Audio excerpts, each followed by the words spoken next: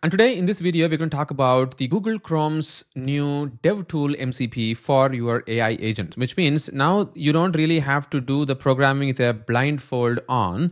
Rather, the AI coding assistants are able to debug web pages directly in the Chrome and benefit the DevTool debugging capability and performance insights. And this particular MCP server, as you can see over here, can do a lot of things, which is not just related to for testing, like how we were using the Playwright MCP server, but now this guy is going to be used for even development purpose. And while I say development, you can do quite a lot of different things once you configure this MCP server, and then you can ask the prompt here saying verify in the browser that your changes works as expected. And you can also check there is image not loading in the page. Can you check whether the image is fully loaded, or what is going to happen if the application is running very slowly? Can you go and check the performance and things of that nature? So now what I can do, like a small prompt over here, is run the application 3G, 2G and fast internet networks and see how the application performance is